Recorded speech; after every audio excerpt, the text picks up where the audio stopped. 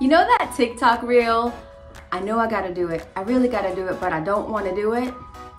That's me right now. I want to paint it, but I don't want to sell it. Okay, here's what we started with.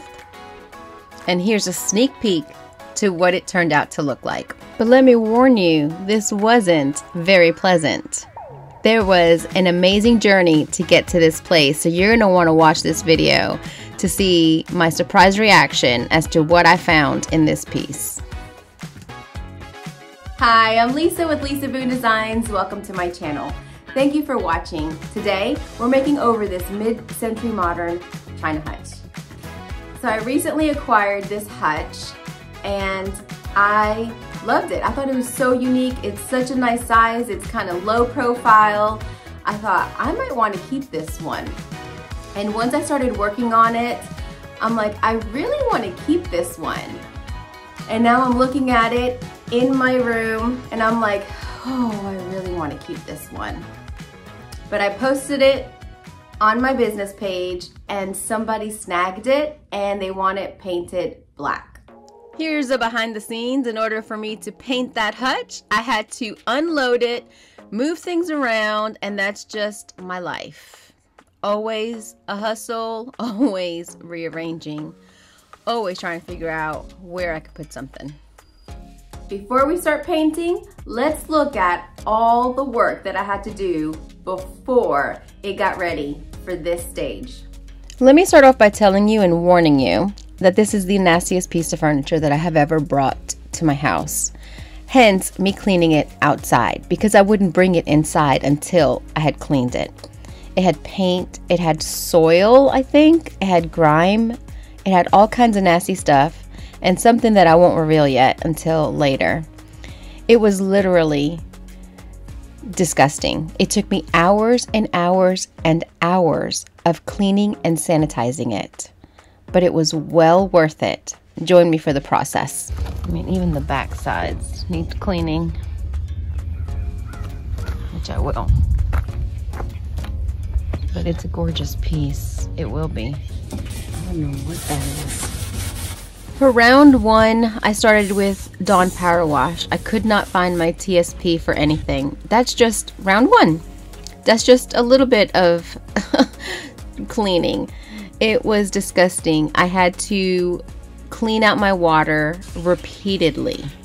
And here is where I found what disgusted me even more than the outside.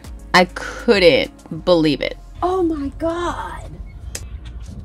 I had brought the camera, but evidently I was in such shock that it didn't record. It was literally inches deep of carcasses from roaches.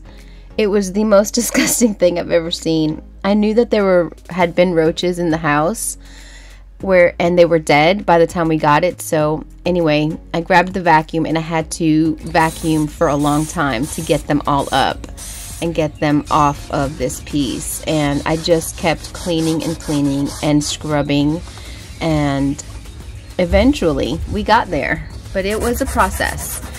I got my little brush and I scrubbed every single square inch of this piece. And the grime and the dirt just kept coming up and coming up. Every time I thought I'd made it somewhere, there was more dirt.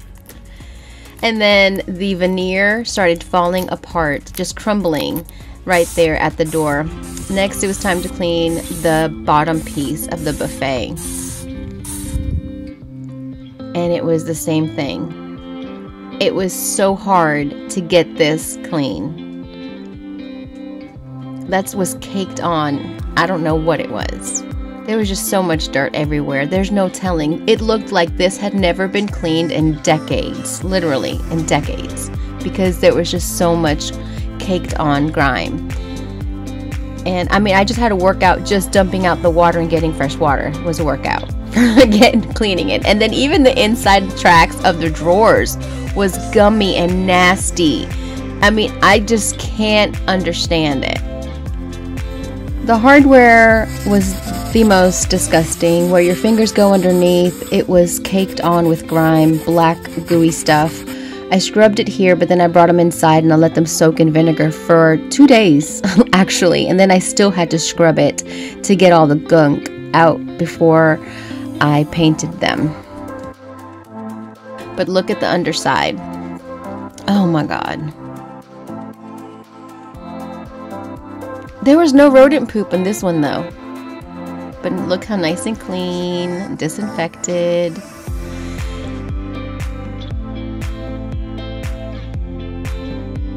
And then there was a stupid sticker, and it was so difficult to come up.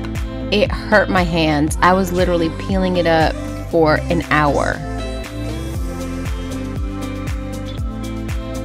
And it's nice and clean, disinfected, alcohol, vinegar, bleach.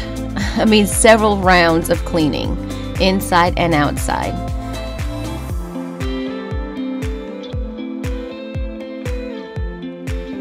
On this other one where it was really falling apart, I just cleaned it all up and it just broke off with using my putty knife. I didn't even have to use a blade. Then I wanted to sand it because the chunks of paint on the top were pretty thick, and I wanted to make sure I got a smooth finish. And so I did a scuff sanding throughout the whole thing and then sanded that top a little bit better.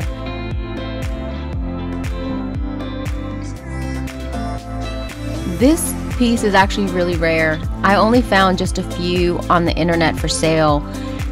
It is a great find.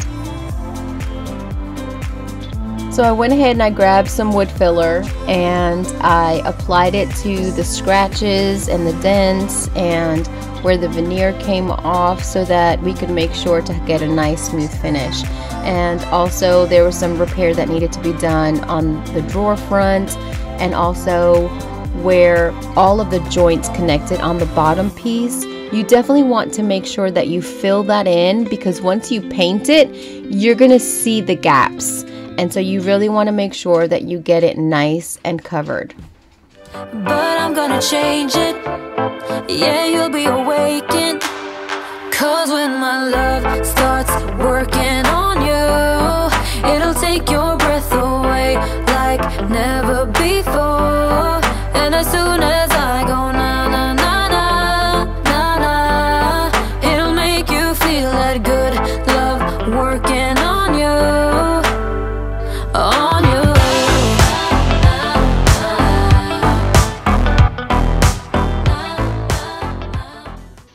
Now here's a hack that I learned on several different YouTube videos, taking a syringe filled with glue to the spots of veneer that could be salvaged. And so that's what I did. I had to go to Roll King. It's a feed store, and I was able to get syringes. Next, we can paint. I'm going to be using DIY Paints Black Velvet. It's one of my favorite blacks. If you've watched me, you know I love that black. And that's what it looks like after the first coat, and you could see that it dries a lot lighter. And then I had a lot of bleed through coming through, and so what I had to do is go ahead and assess everything, and then I sprayed it with clear shellac. Clear shellac is great. It works great with DIY paint. It dries in 10 minutes. You should do 2 coats, and then you can go ahead and paint over it. And so I spritz it with my fine mist sprayer, and I applied my second coat.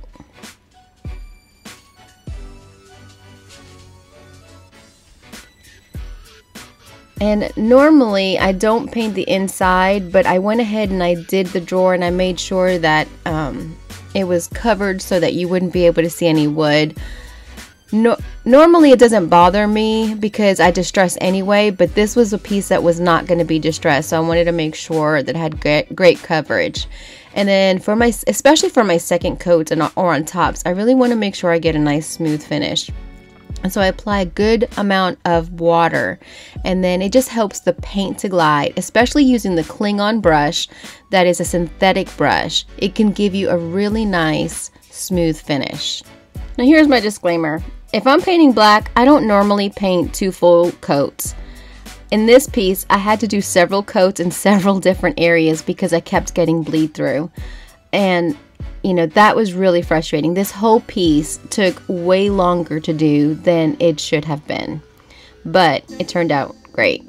So I don't tape when I'm doing my glass or around the glass parts or mirrors. I just use this scraper, and it's so simple, it's so easy, and it's so much easier than taping because half the time it comes through anyway. I painted the hardware gold. I used spray paint, and I wanted to use the beeswax from Sweet Pickins milk paint. It smells like lemon and it just refreshes the drawers, and so I did that on the inside. It's just a little extra special touch, but it's so worth it. And here's the finished piece. It was worth it, wasn't it? It was so worth it. Oh my gosh. Now, when you're painting with DIY paint in one color, it's a clay-based paint. It has highs and lows. So you're gonna see a variation of color. This is what it looks like when we delivered it to her house right before I left, and within a short amount of time, she sent me pictures, and this is what it looks like in her space with her dishware in there. Isn't it gorgeous? It matches her home so well. She has several mid-century modern pieces, and she was so thrilled. Thank you guys so much for watching this video. If you have any questions, don't hesitate to ask. I look forward to hearing from you, and I hope that you have an incredibly blessed day.